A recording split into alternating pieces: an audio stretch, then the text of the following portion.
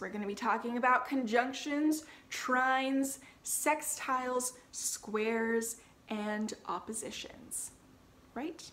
That's all we're going to be talking about? Those are the major aspects? Yeah, that's what we're going to do.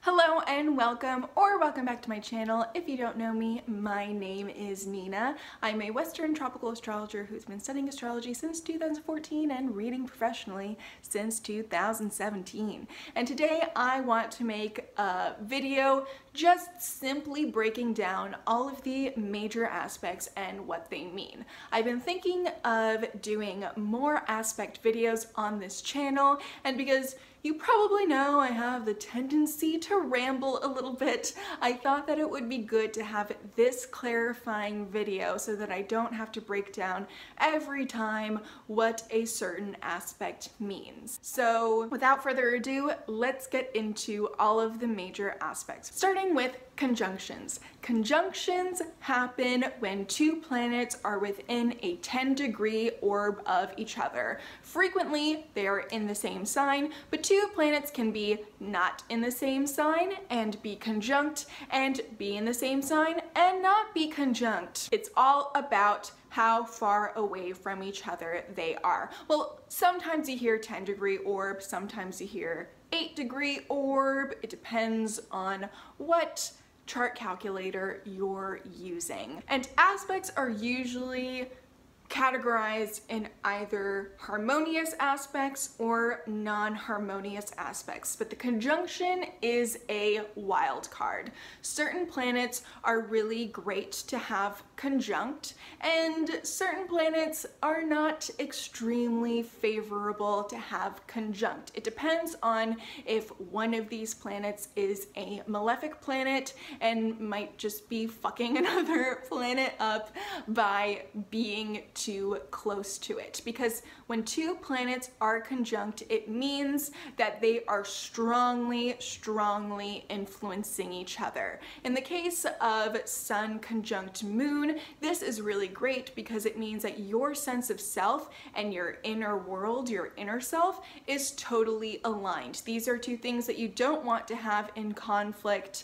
And you know, a trine is really nice, a sextile is really nice, but a conjunction just means that they're totally and completely aligned. But if you have Uranus conjunct Venus, that's not necessarily the best thing in the world, because Uranus is a malefic planet and Venus is a benefic planet, and so Uranus is just kind of fucking up Venus's flow by being like, no, you don't want commitment, you want to be free. And Venus is like, well, my whole thing is that I want to connect to other people. And Uranus is like, no, other people suck, be on your own, you know?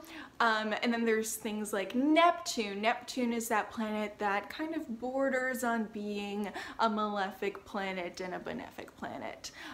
So Neptune conjunctions, like say Neptune conjunct the Sun, has really great qualities of making someone very artistic and intuitive, but also gives that person a disillusioned sense of self sometimes. So Neptune is kind of like that wild card. A conjunction can be really nice, like with Venus a lot of times, because it gives you that kind of Pisces Venus quality of being really capable of unconditional love, but at the same time that Neptune conjunct Venus can make you really disillusioned by people. So Neptune is a flip-flopper wild card.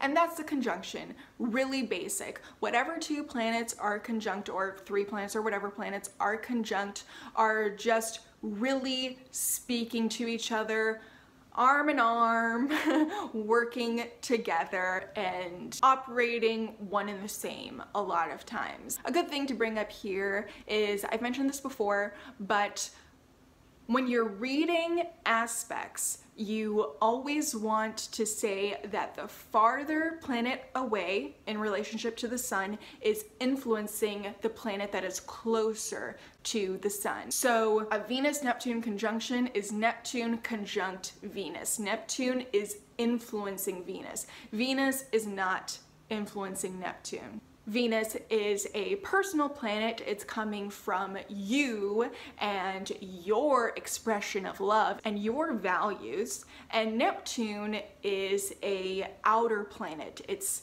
endowing you with these rose-tinted glasses. It's endowing you with psychic abilities and intuition and all of these things. So in a Neptune-Venus conjunction, Neptune is endowing Venus with Neptune qualities. Moving on to trines. Trines are probably the best aspect you can find in most cases. They still have their troubles, but out of all the aspects, there's a really great aspect to have.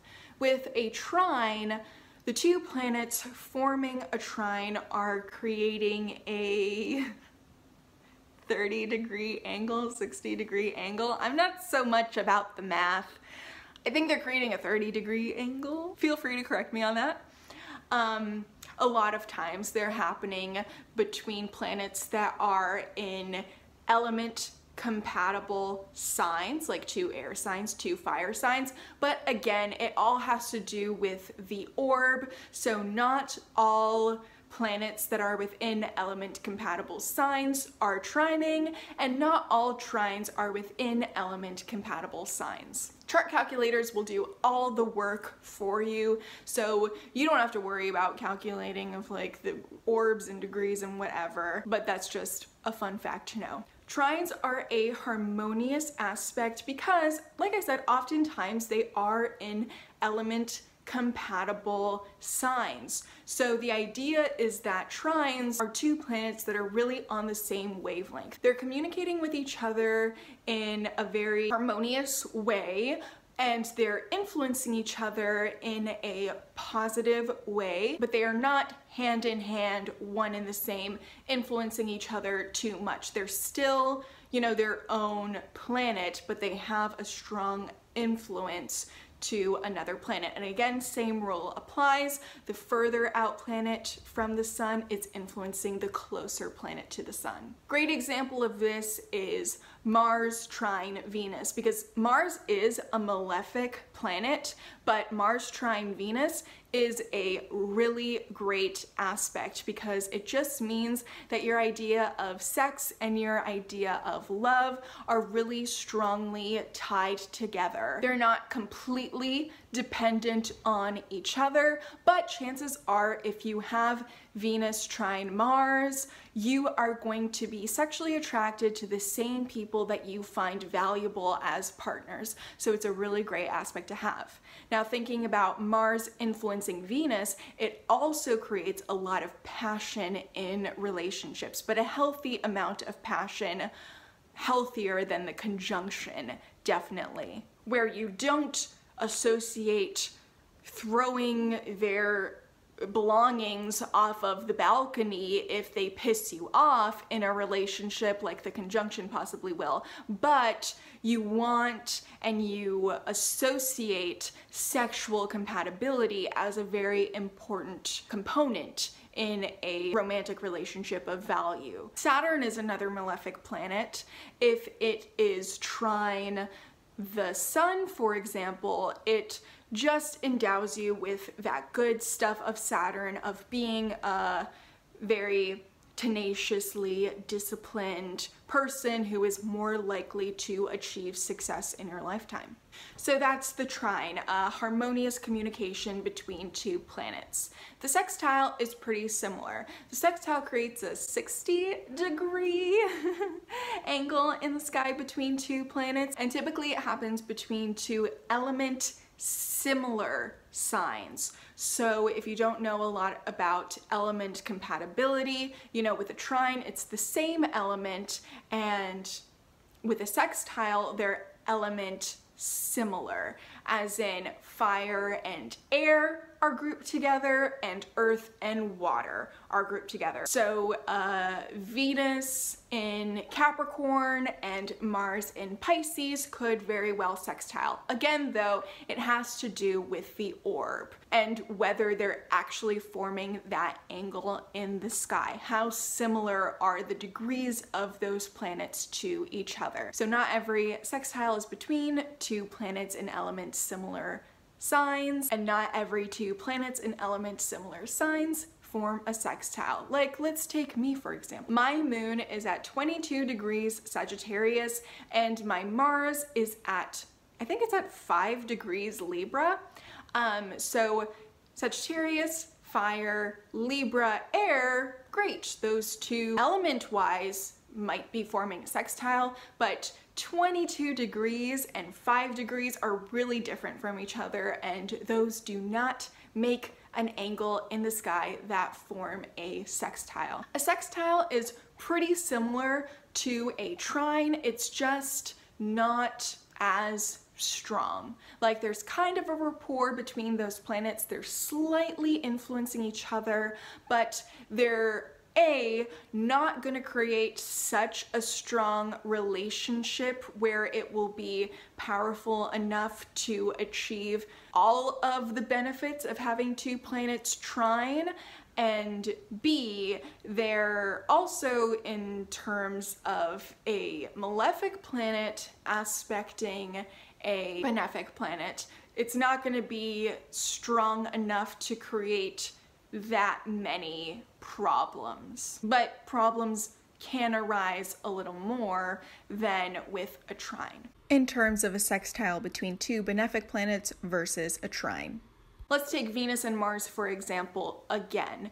Venus sextile Mars will have the native believe pretty strongly in the idea of having sex and love be one and the same, or having love with sex and having sex with love, but it's not going to be strong enough to keep them from having casual sex, for example. And while that seems like all fine and dandy, a lot of times it does create issues for the Venus sextile Mars person, because they do have this internal belief that those two things should be one and the same, but they don't have enough follow through to always follow through with those beliefs. And sometimes it would benefit that person to just have a stronger trine so that their actions could align more with this belief that they have inside of themselves. A lot of times though, a sextile is just like, you grew up believing this and then you're like, no, actually, I'm okay having a little bit of casual sex. And it doesn't cause that much problem. So it's, you know, a looser, not as strong aspect, but all in all, a pretty harmonious aspect. Now let's get into those unharmonious aspects, starting with squares. Squares are easy in terms of math and angles because they create a 90-degree angle between two planets. They create a nice little line between those two things. Square, right angle, 90 degrees, makes sense. But they are the hardest aspect to deal with. Typically, the kind of general rule of thumb is that squares happen between two planets in signs that are of the same modality. So two planets in fixed signs can create square, two planets in cardinal signs, two planets in mutable signs, bar the fact that they are opposing. I should clarify, squares happen between planets that are in signs that are of the same modality but not compatible elements. So Aquarius and Leo are two fixed signs, but they're in air and fire, which are compatible elements, whereas Aquarius and Scorpio are both fixed signs, but they're in air and water, which are not compatible elements, which typically don't get along in like the basic black and white rules of astrology, though there's nuance there. But again, more than anything, it's about the degrees, it's about the orb, it's about that angle in the sky, baby. And squares are hard because it's basically two planets that cannot see eye to eye, but are similar enough in terms of the modality that they grind each other's gears. Like basically, two planets that are squaring have the same way of going about things, but they have two completely different goals. So cardinal squares are a really great example. Cardinal squares both want to move in a direction, that's what cardinal means, but they just want to move in different directions. Fixed squares want to stay secure and safe in one certain place, but the places that they want to be in are very different. So squares bring out the nastier parts of malefic planets, and they cause a lot of tension between two planets. Let's take Sun square Moon for example. Real big party trick is that people with Sun square Moon often have divorced parents because the sun is the father, the moon is the mother. Parents don't see eye to eye and they end up splitting up. Not every person that has Sun square Moon has divorced parents, but if they don't, there at least will be this common ground of having their parents be very different, having their parents teach them very different ways or endow very different narratives to them of what they should be, what is valuable, X, Y, and Z, blah, blah, blah. A lot of times people who don't have divorced parents but have Sun square Moon feel like their parents hate each other even though they're not divorced. Venus square Mars. For these people, it's really hard to find someone that they feel measures up to the values that they want in a relationship and also stimulates them in a passionate way. So squares are tough aspects. Then we have the opposition. With the opposition, the line that they form in the sky is just a straight line straight through that chart. They are on opposite sides of the chart, so they're drawing a line right through it. The general rule of thumb is that these two planets will be in signs that are of the same modality and in element similar signs. So like with Aquarius, Leo, those are opposing signs, with Aquarius being fixed air and Leo being fixed fire. Another really quick, simple way to know what opposing signs are is if you know where in the year all the zodiac signs lie, they're always 6 months apart. But again, the degrees matter, the orb matters. Oppositions, again, unharmonious aspect, but they have more potential to work things out between the two of them if they put the work in. With harmonious aspects, the thing is, they don't have to put the work in. The trine doesn't have to put the work in.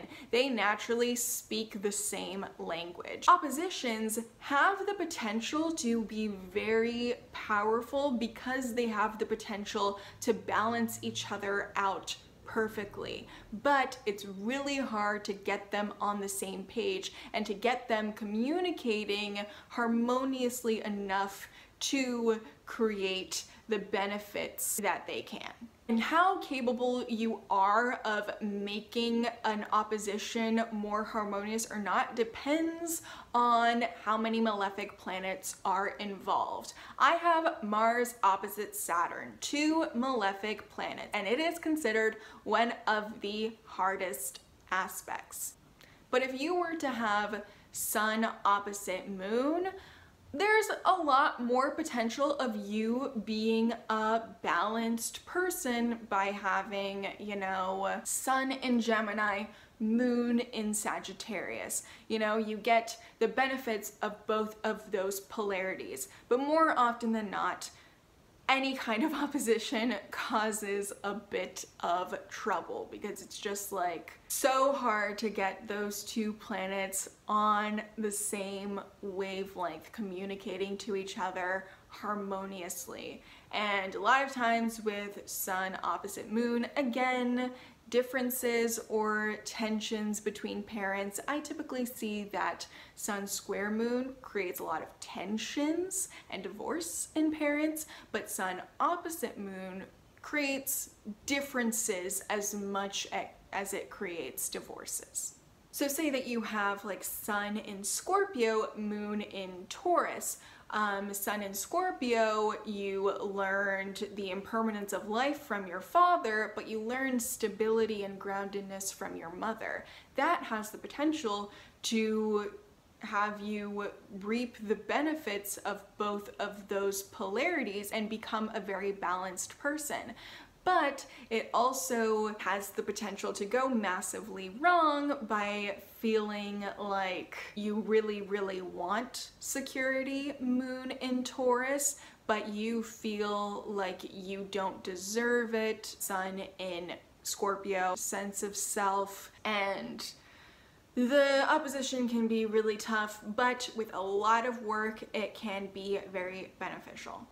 So that is a quick and dirty rundown of all of the aspects. I hope that this video was beneficial to you. Let me know your thoughts on it in the comments below. I hope that it will keep me from rambling too much in future aspect videos. You can subscribe to stay tuned for more content on aspects, astrology, spirituality, and whatever else floats my boat. But that's all from me for today. I hope that you have a great rest of your day or night, and thank you for watching.